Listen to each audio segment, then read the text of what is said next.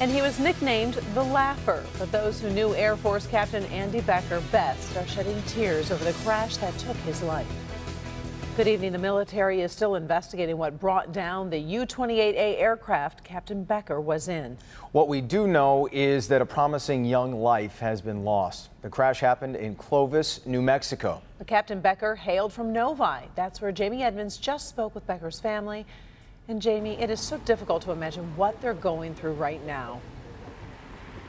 Karen, just unbelievable grief. They're in mourning, but they're comforted in the fact that Andy Becker loved life. You said his nickname was the Laugher, and they say the Air Force gave him that nickname. He didn't even have to give his name when he was flying. They just knew it was him by his laugh. It's like, yes, this has been our family room and we'll stay there. Gary Becker is so proud of his Air Force son, Captain Andy Becker. You can tell by the way he talks about him.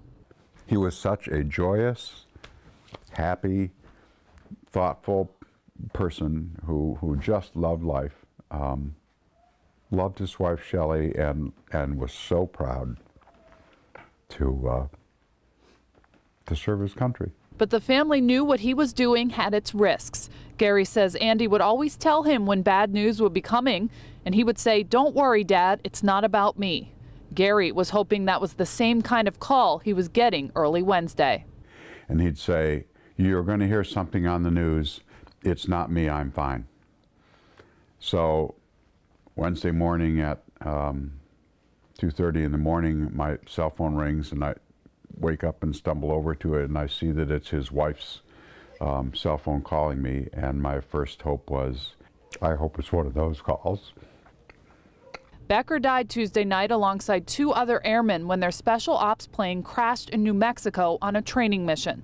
Since then, the Becker family has come together at their house in Novi, telling story after story about their beloved brother and son.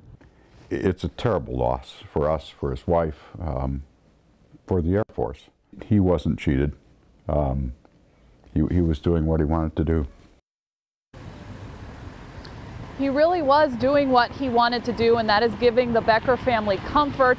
Now, Captain Becker was deployed 8 or 9 times overseas, doing that hard work, and would always call his family when he could. His brother is a pilot, and one time they crossed paths on a runway in Afghanistan. So it's all these stories just coming out in their house, and that's how they're getting through this. Karen, Jason, back to you. And Jamie, I understand that he was a student as well? He really was. Now, I wrote this down so I would get it right. When he was in college, he studied physics and engineering, and he was getting his master's in space law. I don't even know what that means. His brother and sister lovingly called him the nerd. They said he was very smart, and they just, you know, they're having fun telling stories about him. Definitely lived life to the fullest, you can tell that. Jamie, thank you very much, and of course our thoughts are with the Becker family tonight.